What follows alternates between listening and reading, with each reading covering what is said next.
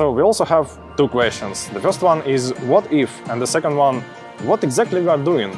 Because the first one allows you to be open to different ideas and different projects, and the second one actually narrows down the possibilities and keeps you focused. It's great to work with people with different talents. That allows us to make different projects happen and to combine different ideas and different technologies into one singular thing that actually blows somebody's mind.